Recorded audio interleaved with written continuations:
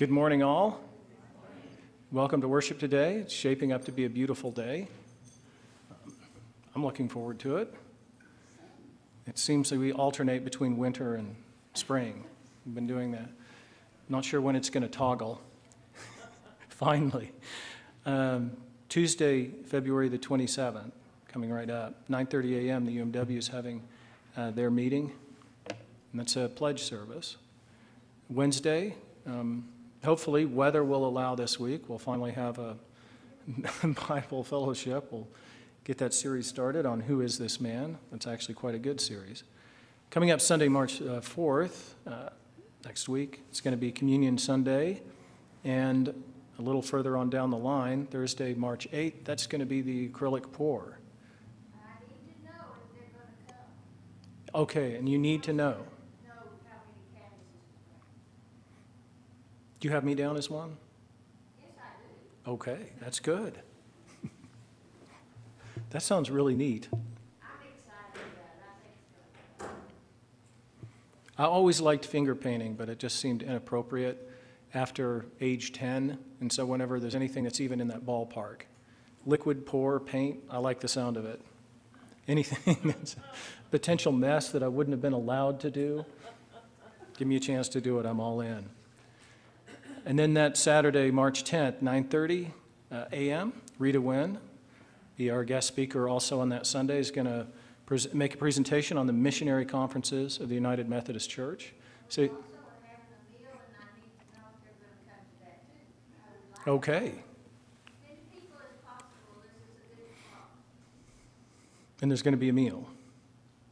And you need to know in advance. Okay, so RSVP for that.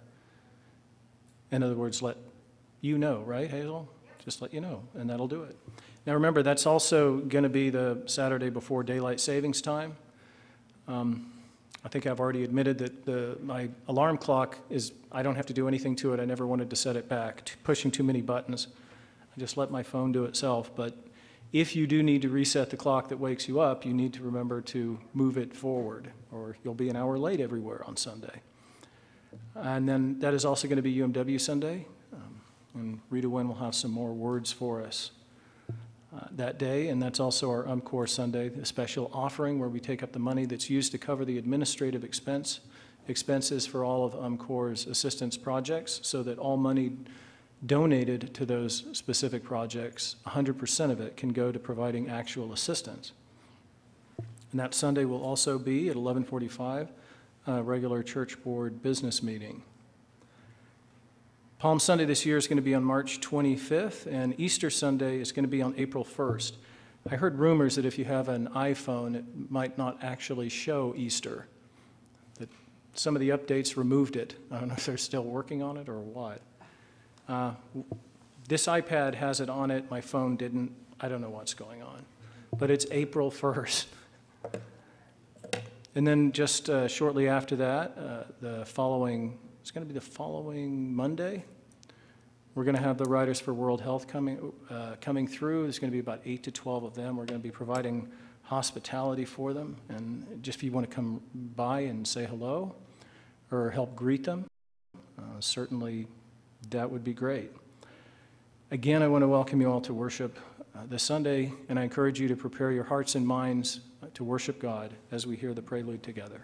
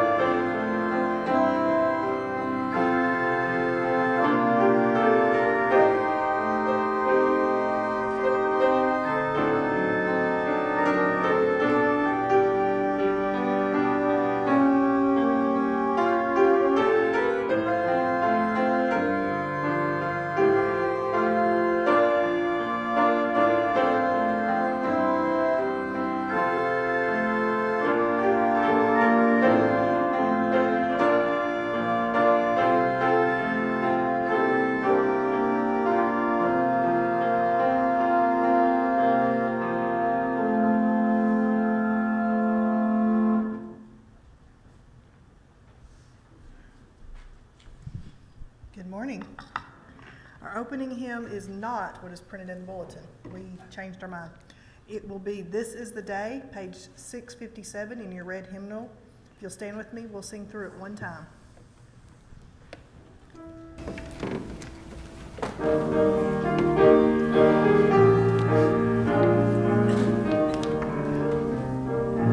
This is the day, this is the day that the Lord hath made, that the Lord hath made. Let us rejoice and be glad in it, and be glad in it. This is the day that the Lord hath made. Let us rejoice and be glad in it. This is the day, this is the day that the Lord hath made. I invite you to join me in our opening prayer. God, of your goodness, give me yourself, for you are sufficient for me. I cannot properly ask anything less to be worthy of you. If I were to ask less, I should always be in want. In you alone do I have all. Amen. Our first hymn of praise is "My Hope is Built," page 368 in your red hymnal. We'll sing all 4 verses. Hope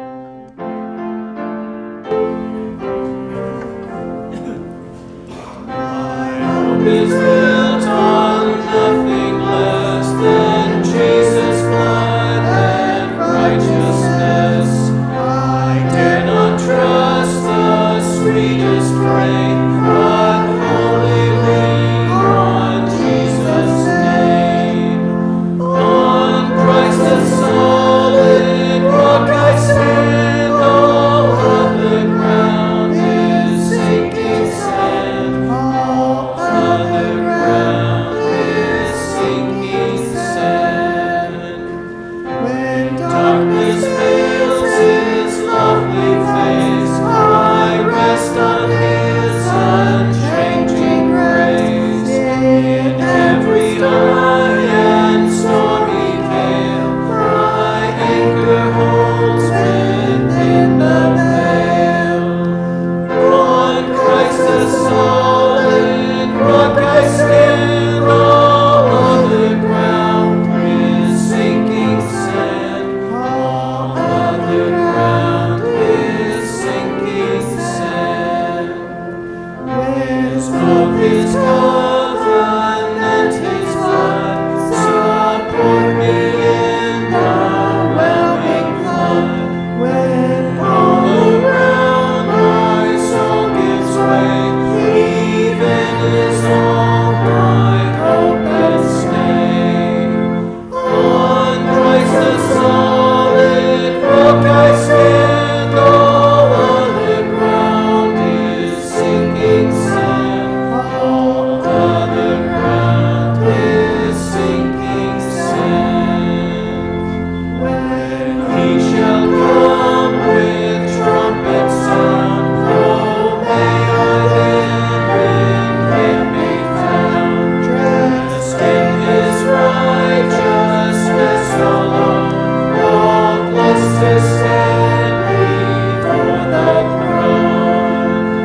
On Christ the solid rock I stand, all other ground is sinking sand. All other ground is sinking sand.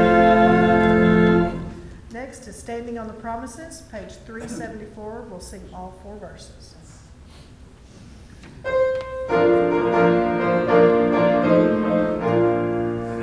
Standing on promises of Christ my King, through eternal ages let his praises ring. Glory in the highest I will shout and sing, standing on the promises of God. Standing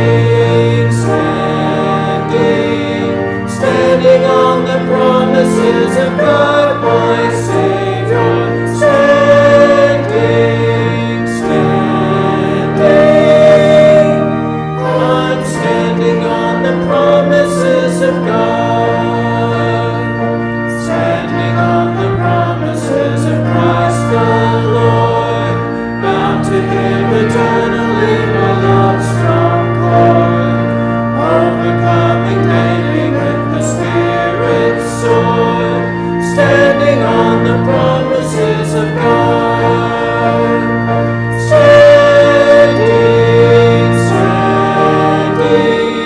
Standing on the promises of God, my Savior.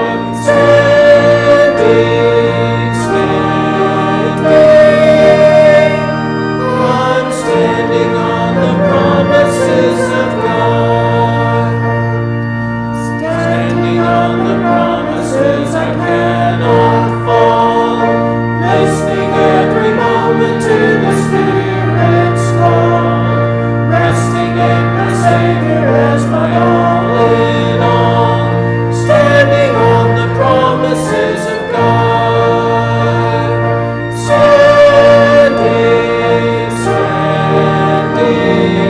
Standing on the promises of God, my Savior.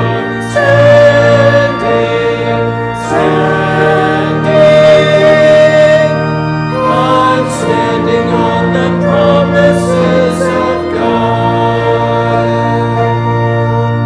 You may be seated.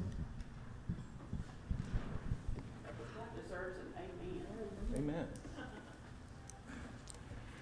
For our time of prayer this morning, I ask if any of you have any joys or concerns that you'd like to share so that we could take them to God together in prayer. Sun's out. The sun is out, which isn't depressing today because it's actually a little wet as well.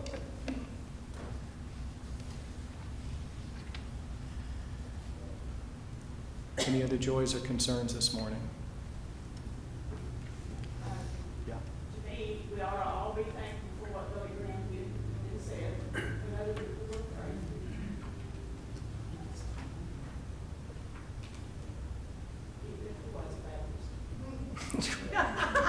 He was a Baptist. He was a Southern Baptist. I have a joy and a concern. The joy is I did sign a contract on the 16th for a new house.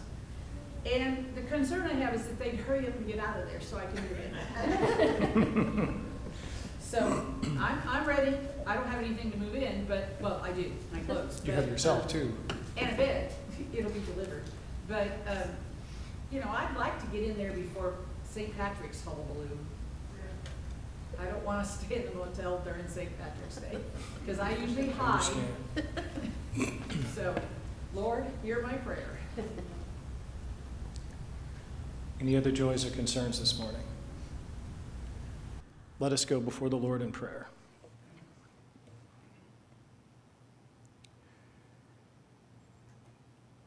God Almighty, above all, creator of all things, we thank you this morning that you are the God who is not just above us, but in our midst. We thank you today, especially for the life of Billy Graham and all the work he did to remind people that the kingdom of God is near at hand for those with eyes to see and ears to hear who are willing to take hold of it and to live into it by grace and with the assistance of your Spirit. We thank you that we here today are able to know that Spirit and to praise and worship you in it.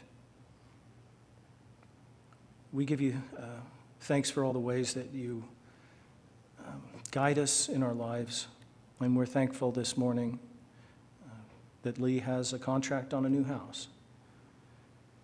We ask that you would make this a smooth time of transition for her as she moves in and for those who are moving out. With Billy Graham, there is a sort of moving out of a generation.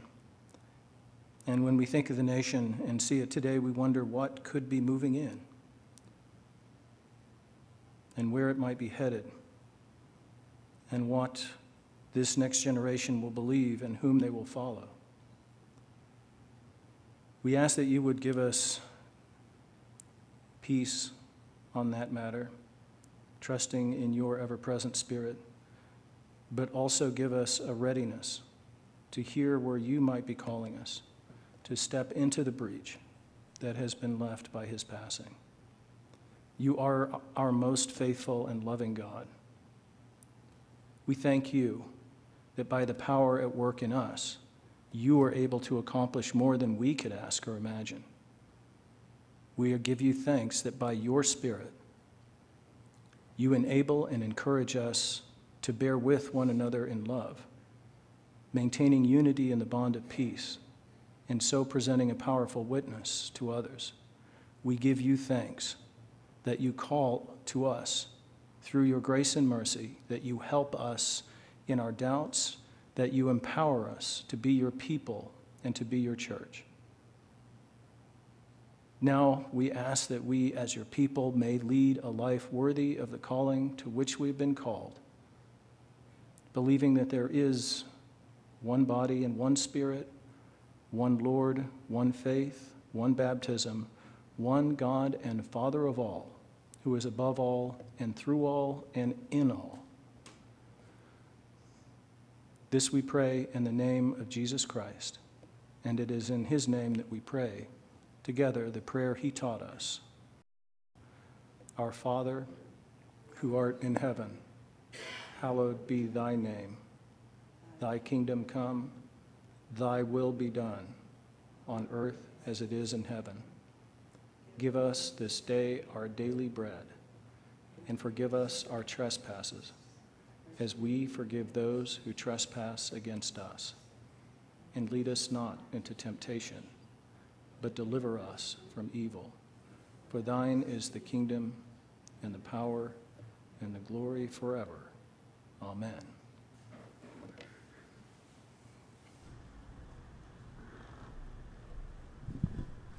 Our hymn of preparation is Where He Leads Me.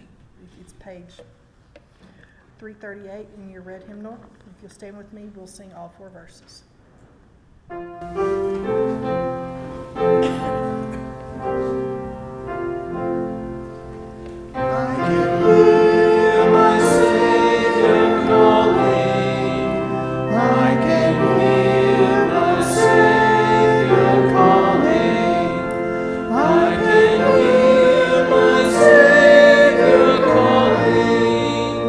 Take thy cross and follow me.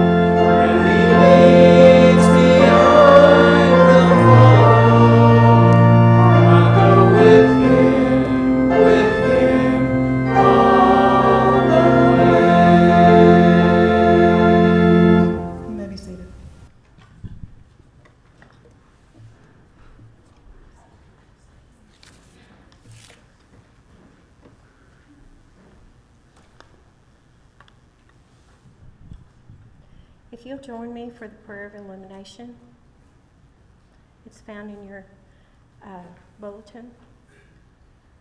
Lord, open our hearts and minds by the power of your Holy Spirit, that as the Scriptures is read and your word proclaimed, we may hear with joy what you say to us today. Amen. The epistle reading is Romans 4:13 and then 18 through 25. For the promise that he would inherit the world did not come to Abraham or to his descendants through the law, but through the righteousness of faith. Hoping against hope, he believed that he would become the father of many nations, according to what was said, so numerous shall be your descendants. He did not weaken in faith when he considered his own body, which was already as good as dead, for he was about 100 years old, or when he considered the barrenness of Sarah's womb. No distress made him waver concerning the promise of God, but he grew strong in his faith as he gave glory to God, being fully convinced that God was able to do what he had promised. Therefore his faith was reckoned to him as righteousness. Now the words "it was reckoned to him" were written not for his sake alone, but for ours also. It will be reckoned to us who believe in him, who raised Jesus our Lord from the dead, who was handed over to death for our trespasses and was raised for our justification. The gospel reading is Mark 8:27 through 38. Jesus went on with his disciples to the village of Caesarea Philippi, and on the way he asked his disciples, "Who do people say I am?" And they answered him, "John the Baptist, and others Elijah, and still others one of the prophets." He asked them, "But who do you say that I am?" Peter answered him, "You are the Messiah." And he sternly ordered them not to tell anyone about him. Then he began to teach them that the Son of Man must undergo great suffering and be rejected by the elders, the chief priests, the scribes, and be killed, and after 3 days rise again. He said all this quite openly. And Peter took him aside and began to rebuke him. But turning and looking at his disciples, he rebuked Peter and said, "Get behind me, Satan. For you are setting your mind not on divine things, but on human things." He called the crowd with his disciples and said to them, "If any want to become my followers, let them deny themselves and take up their cross and follow me. For those who want to save their life will lose it, and those who lose their life for my sake and for the sake of the gospel will save it.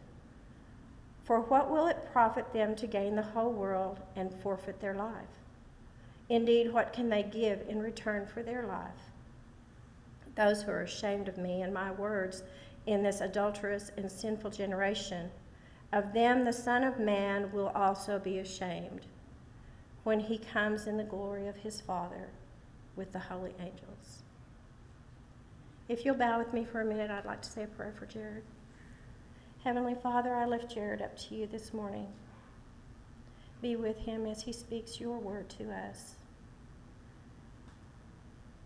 Keep us focused, dear Lord, on you and the words that you have to say to us through Jared. I ask this in your Son, our Lord Jesus Christ's holy name. Amen.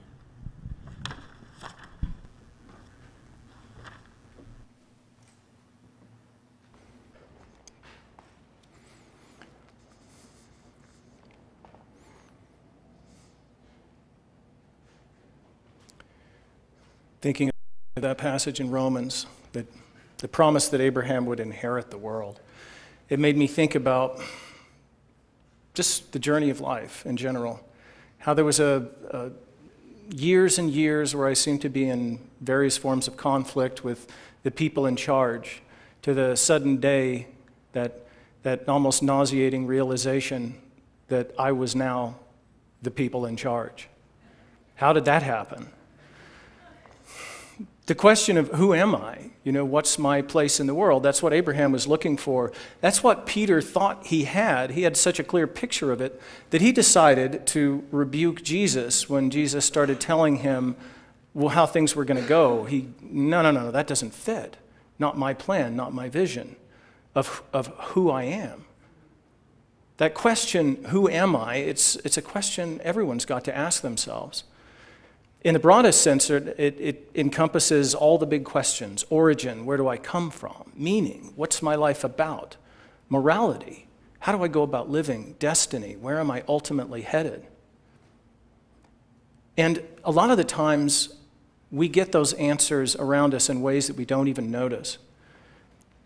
There's always the general voice out there that is trying to tell us who we are.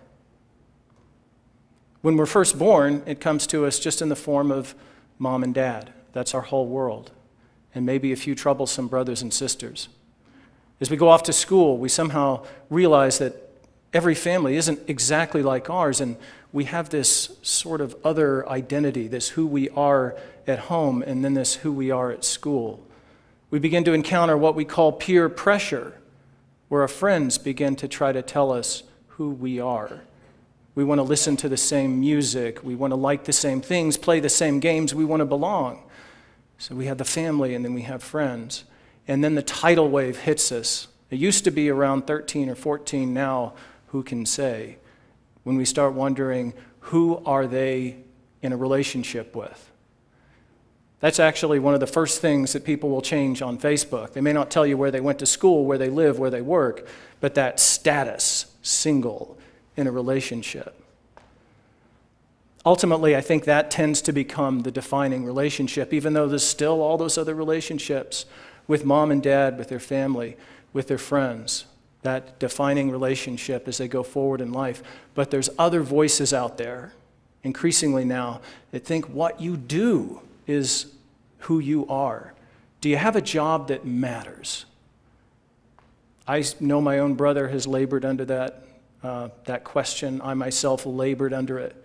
And I didn't realize there was just a set of voices out there that were trying to tell me, unless you're participating in what civilization values in an important and a unique way, and you're making a lot of money, you're not really anyone worth noticing.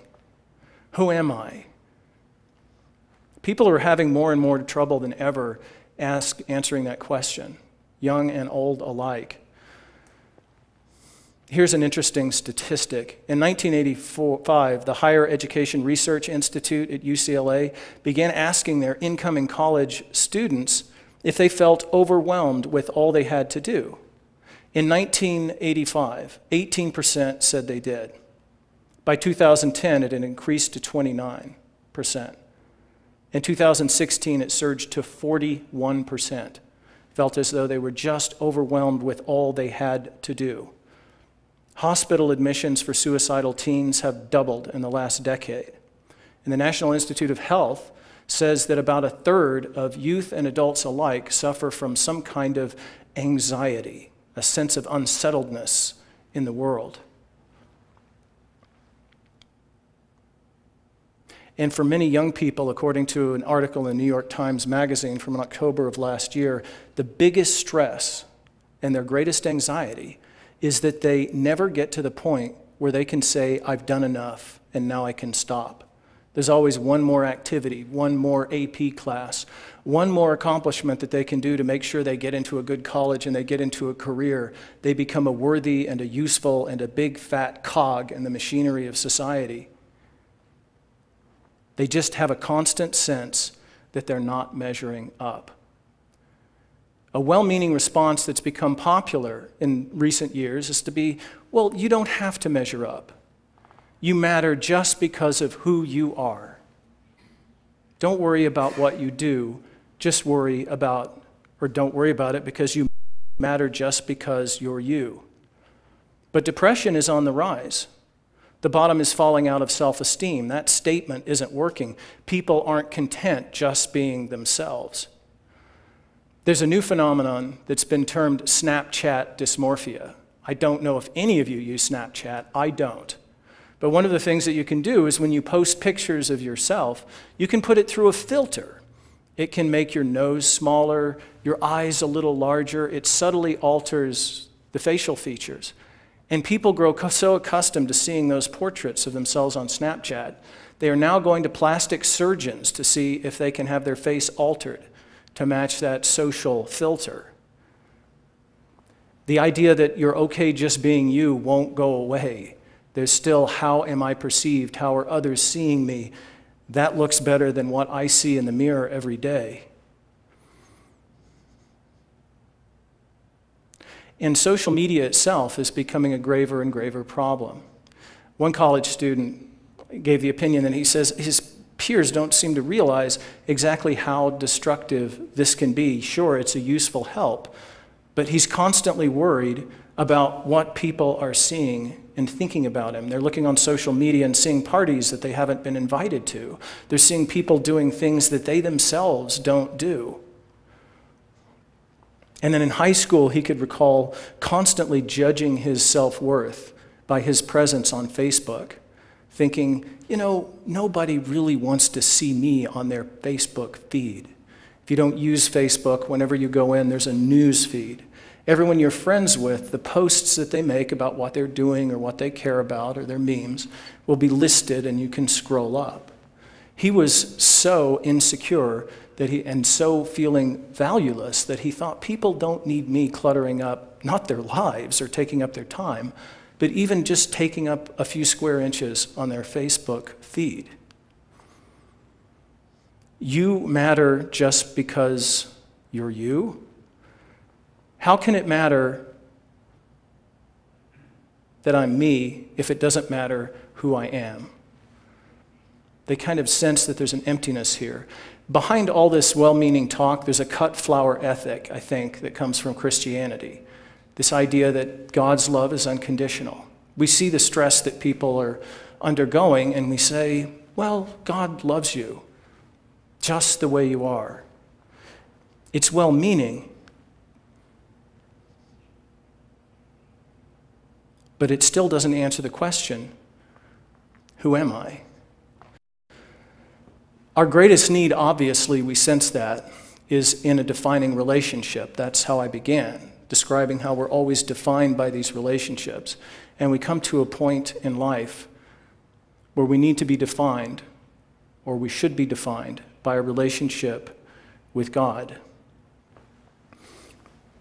The idea that God loves us just as we are, if our greatest need to be loved is already fulfilled, then why don't need anything else? Why do anything? If God loves us just as we are, why should we bother to try to become better people? In that sense, God loves you just as you are is a counsel of despair. If you're not happy with yourself right now, you never will be. God's already happy with you just the way you are. So what's going on?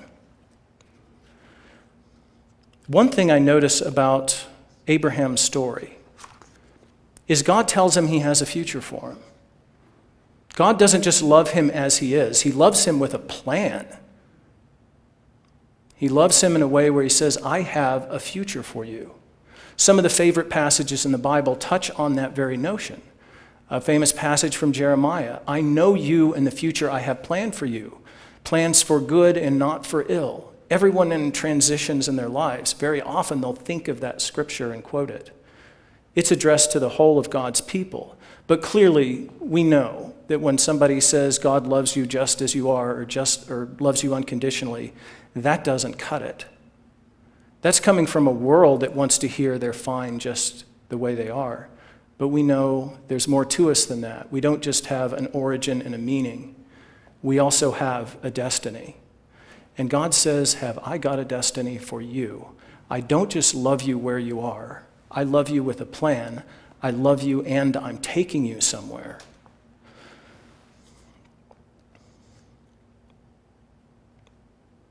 For that young man who thinks that nobody wants to see him cluttering up their timeline, we can say you're already on God's timeline and have been since before you were born. And you don't need to think about what you can or can't do for God, because God's already done something for you. That's what Jesus was trying to tell Peter. He was about to do something for Peter that Peter couldn't understand. But more than that, the pressure that young people feel, and maybe we feel it ourselves sometimes, to measure up. What are we reaching for? What are we trying to measure up to? For most of us, just because that's the way we're wired, it's to measure up to our parents' expectations. That's good and healthy in children, to be responsive to their parents' authority. We're not really trying to measure up to our friends, but we're trying to be responsive to them. We're trying to fit in. We call that socialization, but it's so we don't wind up being sort of crabby loners. And of course, it's very important for many, if not most of us, to find that partner in life, which is what a husband or a wife is meant to be. It's how the Bible describes it. When you think of people describing romantic relationships today and the ways they argue about it, do you hear them say what they're really meant to be is somebody to find an intimate, close personal relationship with that person who is meant to be their ally in fulfilling God's purposes in the world? I have yet to run across that in any popular literature or any imagination that somebody might have when they describe their relationships. They're more likely to use quasi-religious language. I'm looking for somebody who can love me for me, somebody who can, in which I can find fulfillment, a safe place. The kind of expectations that will ultimately weigh down another human being and kind of really belong on God. Who am I? I don't know when we started obsessing over that question. I think it was probably when the notion of liberty came around. It used to be that you didn't ask that. You sort of knew who you were in that sense. You were defined by your family, and then you were defined by whatever work your family did. You knew your place in the town where you lived, or the city or the kingdom. But this question of who am I that we ask, I love this conflict between Peter, because that isn't what Jesus asked at all. Jesus already knows who Peter is, and he's the one that really matters. The question Peter is encouraged to ask himself is, who am I? The question is not us asking ourselves, who am I? But God asking us, who do you say that I am? That's where really a lot of anxieties can be put to rest. Who is God? God is the one who came into the world, gave up everything to give us what we needed. God is the one who forgives. God is the one who gives us wisdom without upbraiding us. God is the one who in Christ laid down his life and then took it up again so that we could be made right with God. Who am I?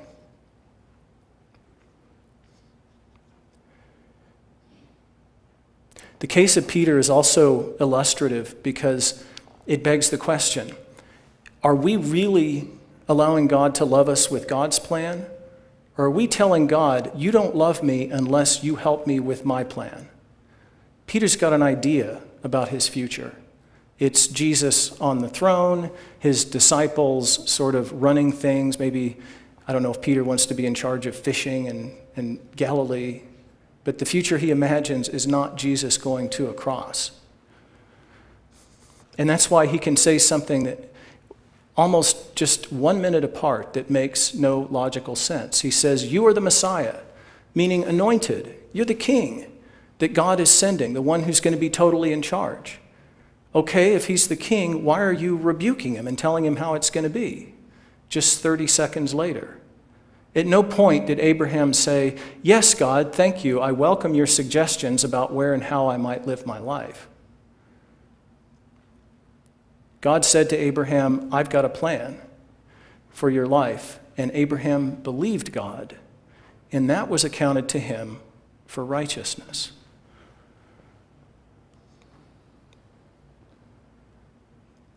Is there anything that more, if that seems confusing to you, is there anything that, especially if you've had children, that brings a greater pain to your heart or a sense that there's an estrangement where you try to communicate to them that you have their best interests in mind?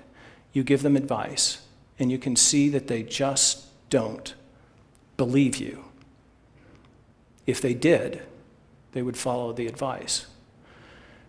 Oddly enough, this isn't something mysterious. It's something so plain, maybe so simple, that we have difficulty seeing it. We just don't believe sometimes that God actually is loving us with a plan. This is God. We couldn't possibly believe, could we, that God doesn't have the power to bring it about? This is God whose love was shown on the cross. We can't be doubting his intentions. So where then does all the anxiety that so many people feel, that they're not measuring up, that they don't matter, that they don't have the right job, that they've wasted their life, where does all this come from? Unless on some level they just don't believe that God is loving them with a plan and that God is taking them somewhere.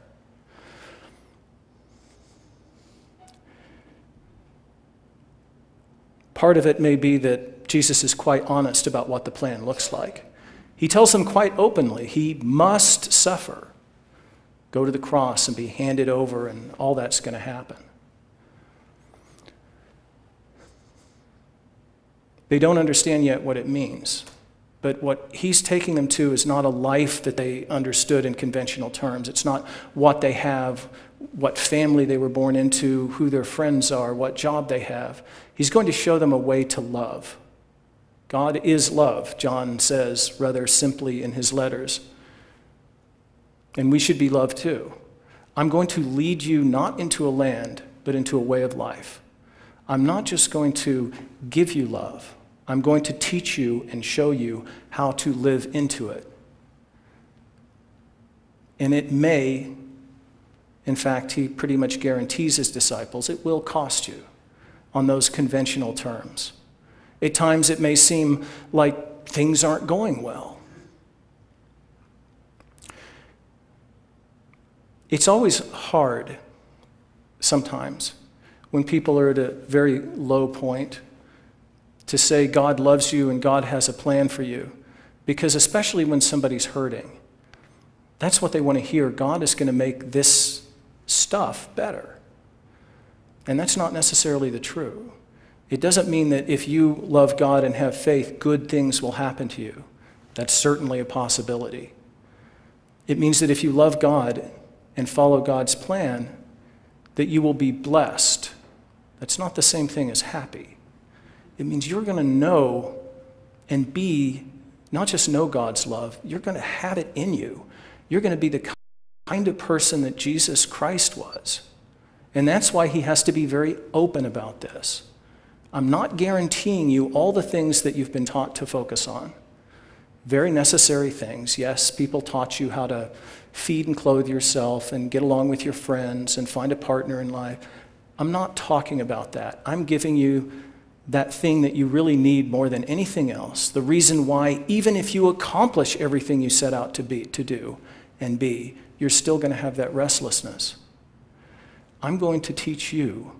I'm going to take you into a kind of love and a way of life that could cost you everything. And he leads by example. That may be the worst thing that can happen to somebody, I think, is to actually have all their plans come true. To pass all their tests, get the degree they wanted, the job they wanted, the prestige they wanted, to buy the house they wanted and vacation where they wanted, and they're thinking, I'm pretty satisfied. I think I know who I am. I'm all this stuff. Jesus makes the very simple observation that life, you're going to lose it. Nobody lives forever. I mean, it's not rocket science. We don't think about it very often, but all that stuff we're going to lose. And even those human relationships that are very important to us. We just lost Billy Graham. He's no longer with us. We can't count on him to go out there and seek and save the lost and preach the good news to them. We've suddenly inherited that burden ourselves. And we hope that God will basically pick somebody else to do it other than us. But remember, I suggested that what really defines us is our relationships. When we're defined by that relationship with God, even the fear of death and loss begins to go away, because Jesus died once and is alive forevermore. And as he pointed out to the Sadducees, who thought that death was a state of darkness or extinction, he said, God is the God of Abraham, Isaac, and Jacob. He's not the God of the dead, but the God of the living. When you are defined by your relationship with the eternal, ever-living God, death loses meaning. Loss loses meaning. And when you realize that other people are similarly defined, yes, all we see is that grievous hurt that cuts very deeply when we lose somebody, because we know that our time with them here is over, and we have to get on with the work that we're given to do now without them. But we haven't lost them any more than we would have lost God. It's very hard to give up on those old plans. That's why Peter just couldn't quite get on board. It's why he had so much trouble. And it's particularly why I think it's wonderful that the church preserves the tradition that Peter was eventually crucified upside down. I mean, what a horrible thing. You wouldn't wish that on anybody, and yet Peter's greatest desire in life was to love Jesus courageously, fully, with everything that was in him. His greatest failure was the day he tried to do it early, even after Jesus said to him, you can't follow me yet, but you'll follow me later. I don't know the details of the last days of Peter's life, but history tells us that he did go where Jesus went. He went there because he loved Christ, and he loved the church that God had given him to care for. And I have no doubt that however he went, in whatever manner he went, those who saw it were strengthened. They were given grace and courage to look at a man who could love God with his whole life and to say, that's a God I want to know, and I want to be a person who can do that too.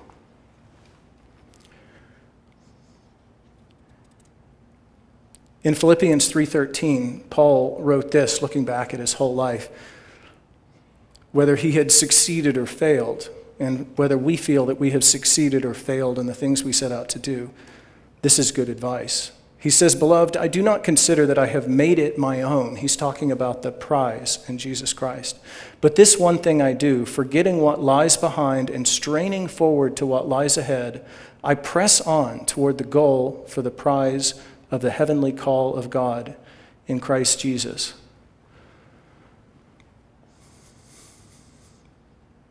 Everything will be all right and better than all right. But you see why just saying that doesn't say nearly enough. A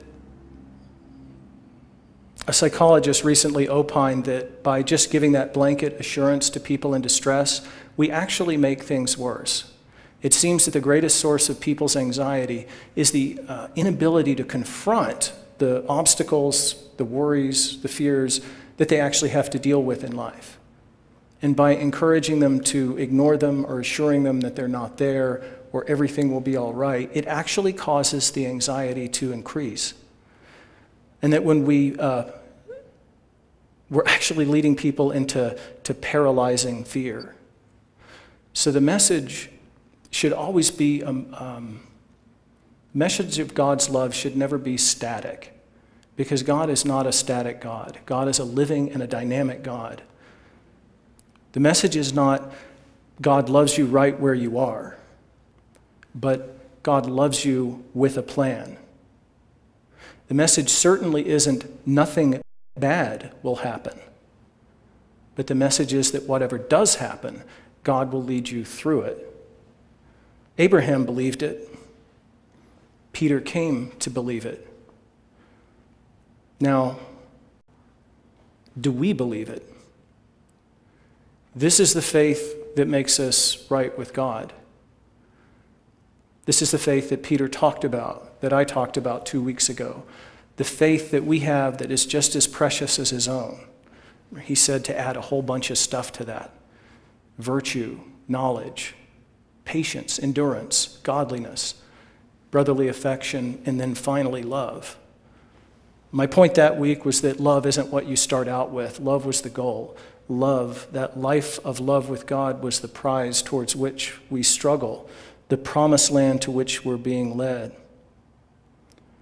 This is the faith that can calm our fears. This is the faith that can give us courage in the face of obstacles. This is the faith that can give us courage even in the face of death. It's much more precious than any amount of positive thinking. Ultimately, it's more effective than any amount of cognitive behavioral therapy, which in fact does work and should be used when necessary. These are all useful aids. They're crutches to help the wounded walk.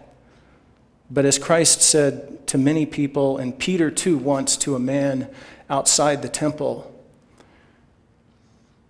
"What I have, I give to you." In the name of Jesus Christ, arise, get up, walk. And he didn't just walk. He didn't just exist.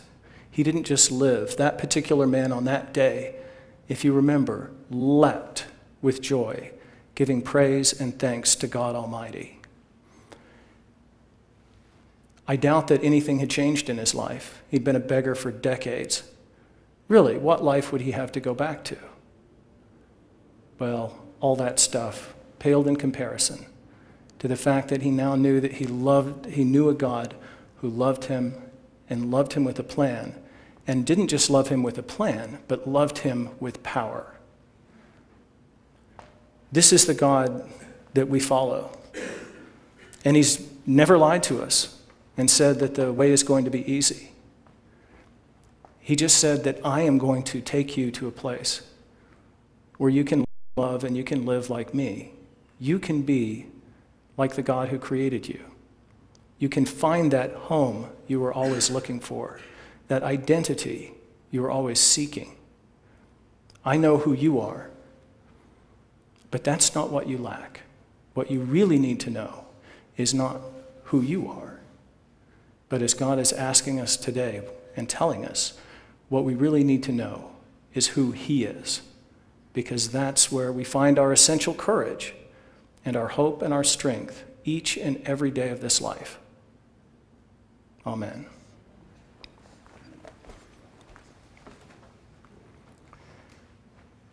At this time, I invite the ushers to come forward and prepare to receive God's tithe and our offering.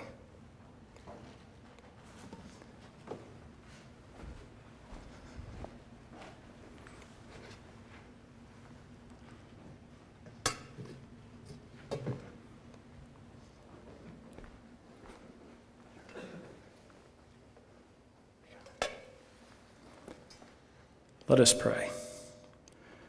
From your fullness, O God, we have received grace upon grace. Grant that we will be good stewards of your gifts. May we resist the impulse to live for ourselves instead of for you. May we resist the impulse to live by ourselves instead of with each other. We ask that we might come to believe each and every day in all things and in all places that you are loving us with a plan. We pray these things and offer these gifts in the name of the one that you sent to save us, Jesus Christ, who will show us a better way. Amen.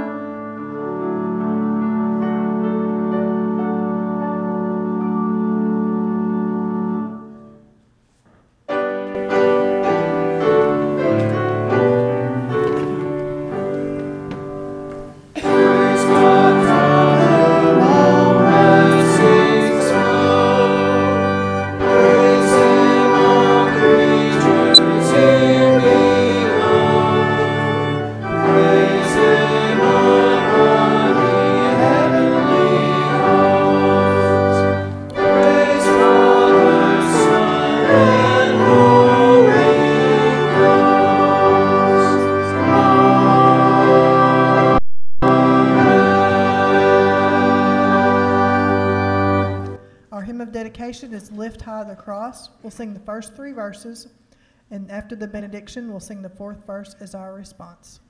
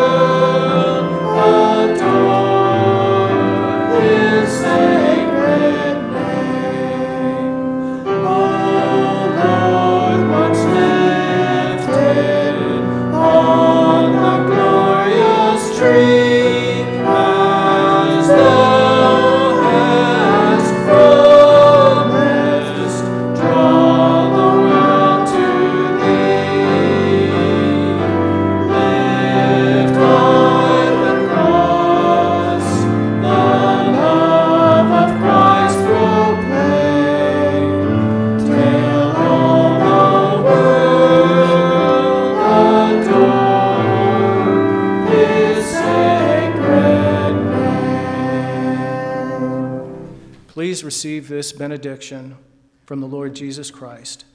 You are the light of the world. A city built on a hill cannot be hid. No one, after lighting a lamp, puts it under a bushel basket, but on a lampstand, and it gives light to all in the house.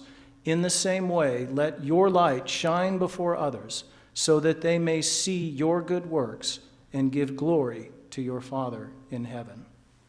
Amen. So